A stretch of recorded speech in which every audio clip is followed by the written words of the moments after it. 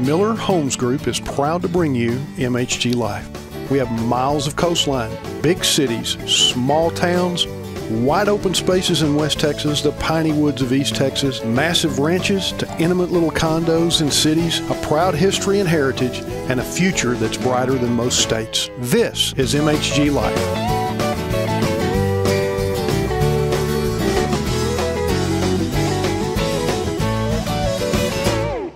Welcome to this week's episode of MHG Life. Told you last week I was going to have a co-host, and I've got this beautiful Callie. What are you doing? Not a whole lot. I'm here with you. I told everybody about you last week, but you'd snuck off for a girls' weekend when we were filming. Well, you only told good things, right? Well, you have to watch to find out. Yeah, exactly. Well, and I have to tell you, the reason that we brought you in is I turned 64 here really quick. There's a segment of the market I don't relate to, and you're in your 20s. Mm-hmm. You and I talk real well. You're in my office all the time. Right. We do get along. You're like my daughter, but you relate to a segment of the market that I don't. And so wanting to be all-inclusive about what Texas real estate and the Texas lifestyle is about, unless somebody wants to know what the Texas lifestyle about is Netflix at 8 o'clock on Friday night, they got to go to you, because that's the only thing I know about. Okay, so, but we haven't had you in the business very long. You were our rising star last year at Miller Homes Group, man, which was a great surprise, which means you're a rock star. You're also on the Rawls team. Tell everybody where you're from and how you got here. Yeah, so crazy story. I am originally from the Central Texas area, born and raised right outside of Belton, graduated from Florence, went to Blinn, studied there for an animal science degree, and then I went to take an internship in the process of transferring to West Texas A&M and got tore up in a set of bullpens. Tore my knee all. Oh, that's when we got you. I was still hobbling along. Yeah, you were limping. And so when I got in that accident, I decided, I was like, hey, this isn't for me. Bad taste in my mouth, for a lack of better words, and decided to find a new avenue, and here I am 2.5 years later practicing real estate. And you're rocking it. A friend of your mom's brought you up here, who's an agent with us, Amy, and brought you up here, got you in the business, and now you just stand on your own, have your own place, and you're just rocking it. Yeah, totally came up here just to shadow and ended up staying for the last however long. We wouldn't have any. I remember the first year with you, and you learned, you didn't believe me when I told you the first year in the business, everything's dramatic. You want to save everybody, you want to rescue everybody the first year or two in the business. Right. And then after a while you go, wait a minute, I can help them if they'll help themselves. Right. And we watched you go through that process. You're like, I desperately want to get these people a house. And I'd be like, but you want it more than they do. Right. It's an everyday occurrence. Yeah, everyday occurrence, isn't it? Well, and the greatest thing about it is you come in and you bring some life to the office. You're going to bring some life to the show. While I have some really good energy, you have a different kind of energy, you have a different kind of knowledge and stuff. I have no clue if somebody wanted to know in East Texas on a Friday night, where's there a good band playing that me and my wife can go get a good steak or go get a burger or something. I have no clue.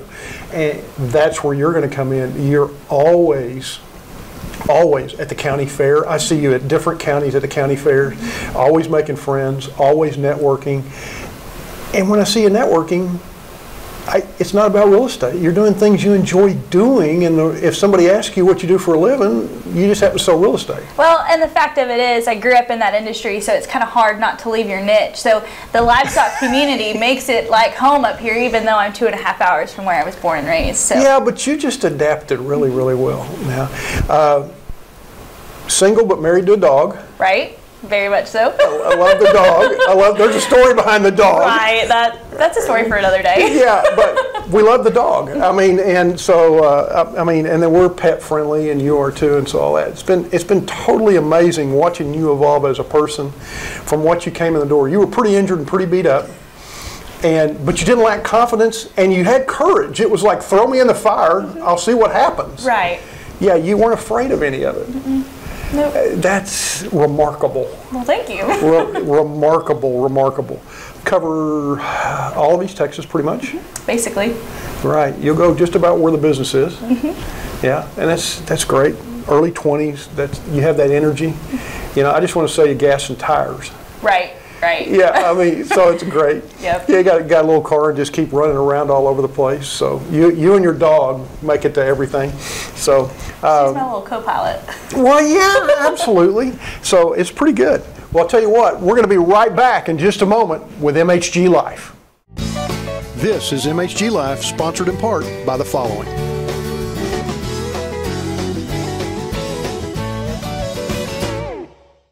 I'm Terry Miller with MHG Life, and if you've ever thought about having a title company represent you and do what's right for you when you sell or you purchase a home, Terry Title is my choice. TerryTitle.com will do everything you need to make sure your home purchase goes smooth on the title end. You can reach them at 903-991-3512 or TerryTitle.com.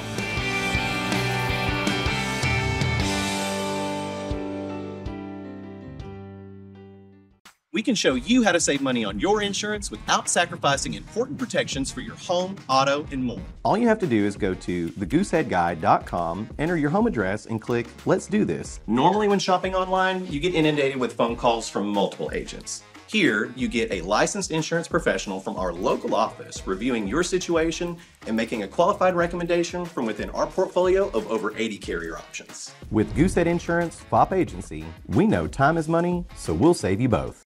Thanks to these great sponsors for supporting MHG Life. Hi, I'm Terry Miller, and welcome back to MHG Life. Kelly, we got a guest. I know. We have Miss Mack here today. Hello. Mackenzie, how you doing, girl? I'm good. How are you? I tell you, I wrote down a lot of detailed notes so we could be really on the money here. Absolutely nothing, because we're going to ad-lib. You girls just, y'all both bring it. It's pretty amazing. We have Rising Star of the Year, her first year. Rookie of the Year, your first year. Mm-hmm. Pretty amazing. It is. It is. You're on a mother-daughter team. Yep. Mom will be on later. Right. Okay, we got, telling you, Mom, we can't track her down. She's like, she's a busy little bee. yeah, she just keeps going. So, and you're busy too. You're always making jam and making wreaths and doing all that stuff. And I want to talk to you a little bit about, I remember when you first got into business, your Rookie of the Year, and then we hit a little slow spot with some of the COVID stuff. You did whatever you could to stay in real estate. You take a part-time job, you do this, you do that. And both of you guys have the warmest hearts for the business. I mean, I see she's always at a rodeo or a fair. You're always rescuing a dog. Okay, I got jelly for a lifetime at my house. Okay, you're like Mrs. Susie Homemaker. I love all that. What made you decide to get in the business?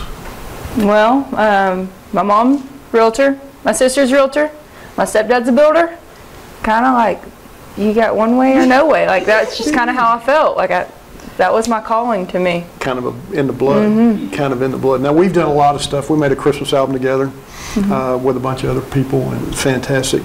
To have the real estate industry today, the average age of a real estate agent in the United States today is 54 years old. We're too old. We've got to have more like you guys. Okay, you guys sell millions of dollars in property a year, and you focus on a market, and we were talking earlier, it's easy for, in that millennial, you guys are in your 20s, in the millennial area, for you guys to sell up, because you got grandparents and you got all that stuff.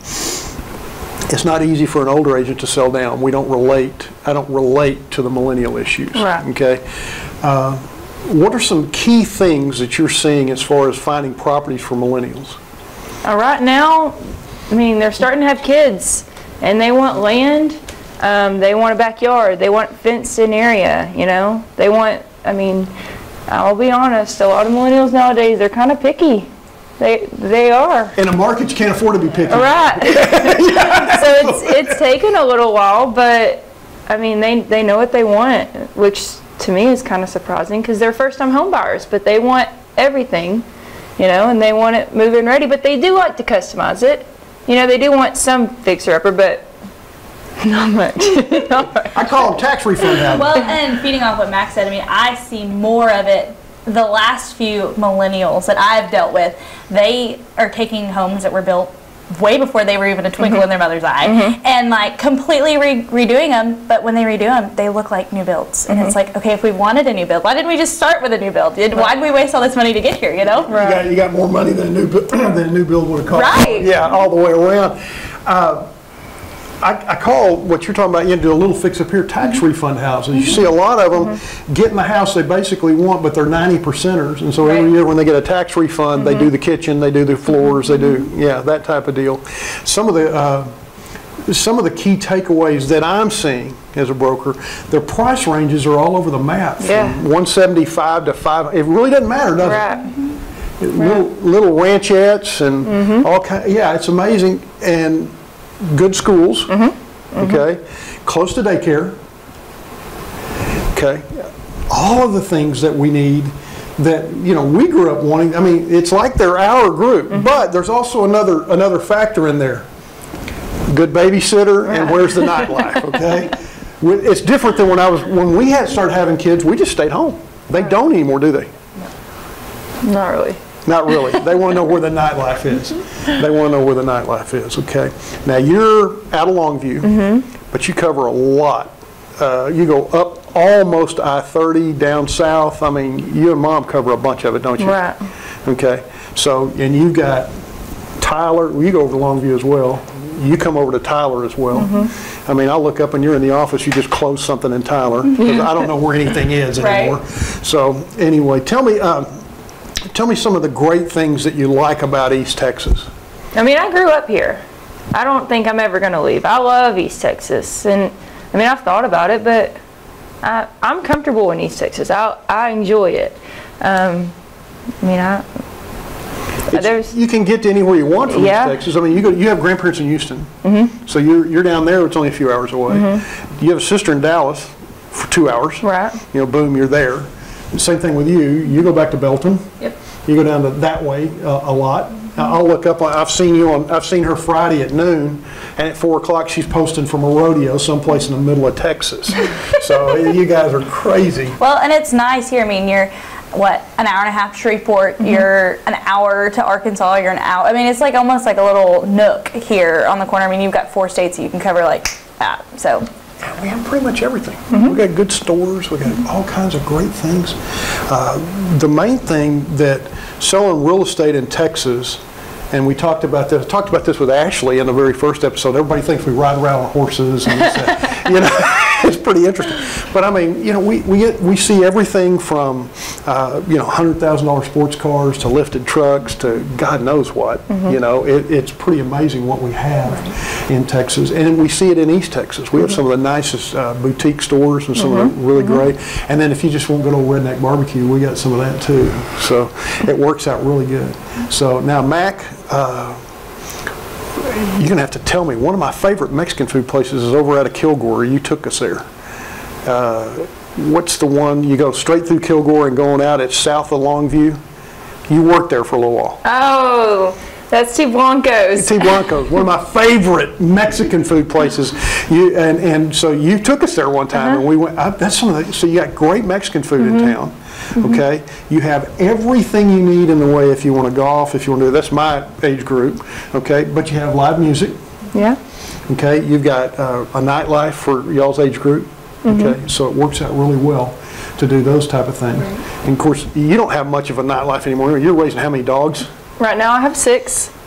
Oh my God. Right now I have 6. Yeah, there's another stray in my yard right now, but I'm feeding them.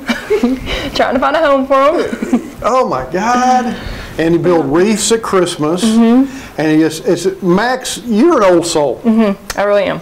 Yeah, you're an old soul. You're a throwback to you're a good cook. You do all that, and Hunter's. Well, and it's nice to see on my end because I'm like a younger version of her, and so it's nice to look up to somebody that doesn't, do the normal, what our age group is doing. Right. You guys are like 3 years apart, though, right? But, Right, but I am I'd make a hockey puck out of a piece of bread if I had to cook it. So it's nice to see somebody having those talents and those hobbies because that's just not my forte. Well, Mac, I'm sure she's done that before. You gotta start somewhere.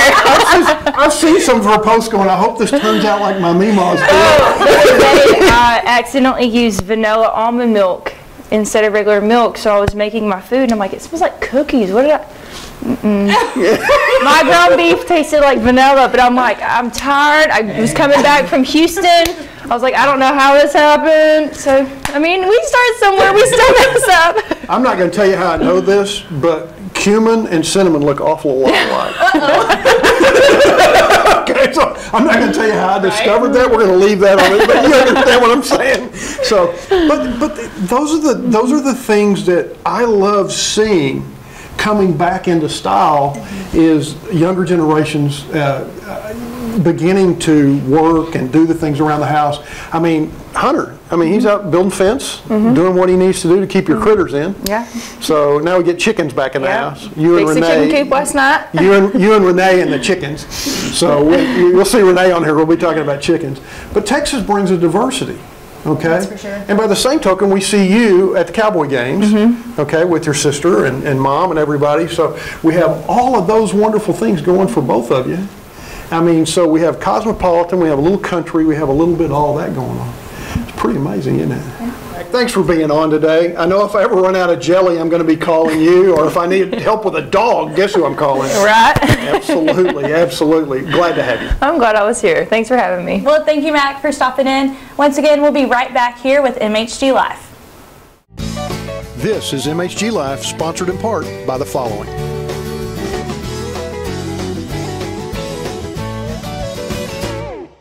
The greatest feeling in the world as a real estate agent is getting a couple into their first home and putting a couple into their last home. No matter how big Miller Homes Group may become, they will always be your hometown real estate company. We make our money the old-fashioned way. We sell you a house. I want to be one of the ones that everybody runs to and says, there's a model. They take care of their customers first. Miller Homes Group, your hometown real estate company. Find an agent online at millerhomesgroup.com.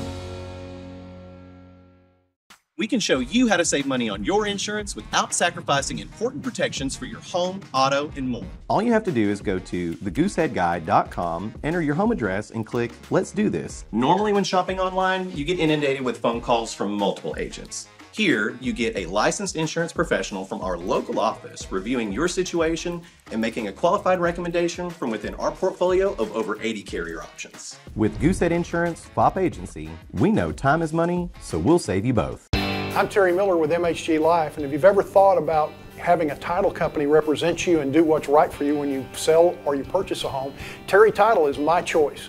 TerryTitle.com will do everything you need to make sure your home purchase goes smooth on the title end. You can reach them at 903-991-3512 or TerryTitle.com.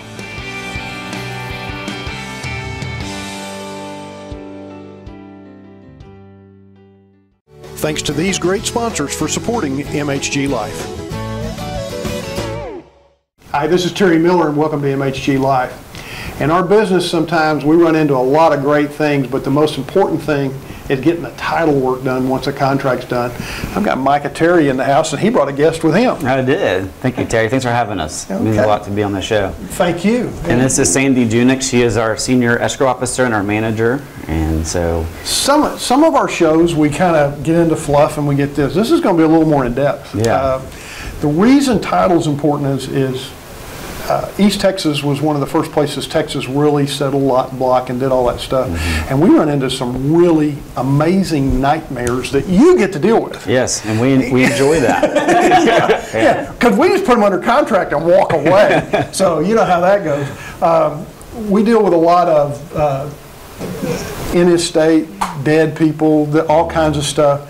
And we learn this in real estate school, but we're not title people, all right? So we come to you for the advice, okay? We, as agents, and I'm going to say this, I'm going to look straight at this camera and say this, we make mistakes when it comes to listing a property that's an estate. And the reason as agents we make mistakes is the will hadn't been probated a lot of times. We haven't got, they're in a hurry to sell it. Everybody wants their money because grandma's dead or whatever. For an extra day or two, we could do our homework, especially if we're bringing the title to you, the closing to you, we can come to you and get some help. Tell me about when somebody dies in a state selling property, both of you guys, because just chime in, do what you want, because that's, to me, we deal with that. That's the single largest problem is chasing down affidavit of heirships because they don't have wills or they don't have this. And there's always one guy that lives someplace else that thinks the property's worth a lot more than it actually is worth. So anyway, take it away, guys. Y'all go ahead. Yeah, so there's two different ways. There's a dying testate and intestate, and what that means is if you die testate, it means that you had a will. If you die intestate, you did not have a will. And we can handle either one, but people kind of don't understand the process and what that looks like if you do or do not have a will. If you have a will, you want to have it probated in 4 years. And if you go past that point, then we can do an affidavit of heirship. And that's just another legal document that's set in place. You have an affiant that comes in and they basically list everything down to the history of the family, any debts out there.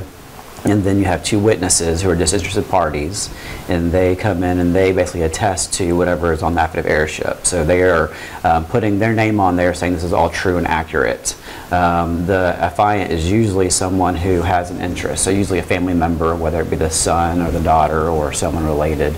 Wouldn't be an executor, but it would have the same type of... Yeah, it could be. It could be the executor. Yeah, okay. It could be anyone. And that's a little bit where everybody gets confused. So if there is a will that's done but wasn't probated, some of the executors of the estate think that they can just attach the will to the affidavit of heirship and the title will go with whatever is on the will, and that's not true. No, it has once to be you're past 4 years, it has to be probated. Right, Before that is correct. And yeah. there, well, even before the 4 years, some people don't even want to probate the will prior Yeah, to the 4 years. because they're afraid to spend that extra Correct, $15 or whatever. Yeah. It's not cheap, but it Yeah. needs to be done. Right, and so they think if they attach it to the affidavit of heirship, that title will just go by whatever the will says, and unfortunately, we can't. No. So. Yeah, and then that kind of comes into what a beneficiary is and what an heir is. Those terms are usually interchangeable for people. That's not true. They've had Explain that, because we've got into that recently. Yeah. Yeah, so beneficiary is someone who's actually listed and named in the will to have the bequeathment and whatever's left to them, that property. Stakeholder. Yeah, stakeholder, exactly. Yeah. Someone who gets part of the whatever the estate is distributing. And then an heir is an heir at law, meaning that you don't know who the heirs are going to be until someone passes away. Okay. People say, "Oh, I'm an heir, I'm an heir." Well, you may not be until that person passes away. Mm-hmm. So those are 2 very different legal terms that people get confused sometimes. Yeah, I can see that happening a lot, and we get that confused. We also, what you said was, well, I'm executor of the estate, I'll do what I want. Well, you have no power unless it's probated. Exactly right. They don't understand that. Yeah. In some cases, when there's basically no property and nothing, and there's nothing, okay, I can see where you don't probate it. Nobody's getting anything except bills. Who wants the bills? But when you got property and you got everything, you need to spend some money and get it probated. Yeah.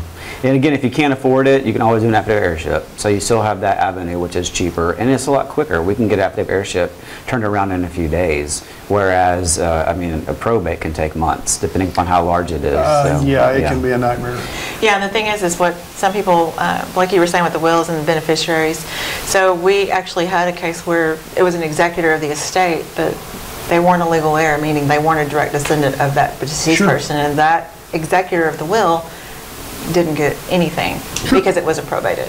So I think that was a little bit of confusion on that. So the heirs, the actual children and grandchildren, had to give the funds out to that person. I've been executor on several, and the reason is I treat it like a business, and so they were probated, and in one case nothing was left to me except for the expenses of probating and any expenses I had, and that was fine with me. I did it as a courtesy to somebody I love very much, and she wanted her money to go to charity, and to some people that had more time to spend with her than we did. You know, so, and I mean, literally, she lived in another state, so I took care of it. But it's amazing what you see, what people interpret. You guys see that a lot, don't you? They just make up their own mind the way it's got to be. And who needs a sign, doesn't need a sign. So a lot of people think that if you die and you don't have a will, that all your property automatically goes to your spouse. Well, that's not true in Texas. Not in Texas. I have experience with that, yeah. Yeah, 50% goes to the spouse, 50% to the children. And they all have to sign off on everything. I mean, and so some people think, oh, my wife will just sign off on it. Well, that's not true. The kids have to as well. So everyone who has interest in the property has to sign off. And that can take a lot of time to find people. Sometimes if you have larger families who've dispersed all over, moved multiple times, siblings who've lost contact, you have to go through and find their location and get them to sign. You can do mail out so they can come in however they wish to do so. But it does add time to the process. So if you can do a lot of this up front, that allows the title to go through a lot faster. Something I realized when my dad passed before my grandmother, and when my grandmother passed, it doesn't go to the surviving spouse of my dad. It goes to went to us boys. There's 3 of us boys. And you'd be surprised how many people don't understand that. You know, one of the children dies first, then the parent dies, and then you've got a parent standing there going, hey, where's mine? Well, you know, it goes to his heirs, you're not one. You know, and so it changes things up quite a bit. People don't understand the importance of having a will or document very, very clear and probating. And just to speak to that point, that's a great point. So if you have children who you know don't get along with either a step parent or the parent or just other siblings, they still have to sign off on that. So one way to avoid the conflict that can come through from a sale is simply to have a will in place where everything goes to the ones who get along, and that way they know that that sale can go through a lot faster. Because if one person says, I don't want to sign these documents, it can create a headache. Oh, and I've had that happen. I've had that happen. So it's we've had that happen a lot. We had a guy that was in prison in Huntsville that thought a $100,000 property was worth $500,000. You know, so we did. You know, so we ended up giving him some cigarette money in the commons, and he was happy. So, oh, I tell you, I'm so proud to have Terry Title on today. We'll be right back to MHG Life. This is MHG Life, sponsored in part by the following.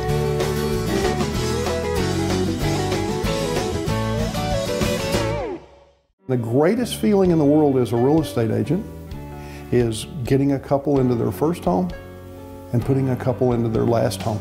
No matter how big Miller Homes Group may become, they will always be your hometown real estate company. We make our money the old-fashioned way. We sell you a house. I want to be one of the ones that everybody runs to and says, there's the model. They take care of their customers first. Miller Homes Group, your hometown real estate company. Find an agent online at millerhomesgroup.com.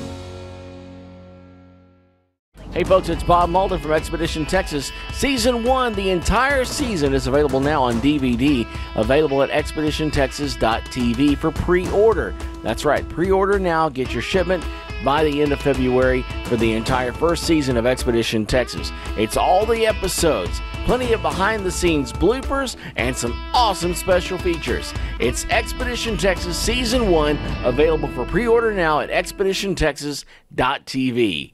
Thank you for joining us for this week's edition of MHG Live. I'm Terry Miller. And I'm Kelly Eaton. We'll see you next time.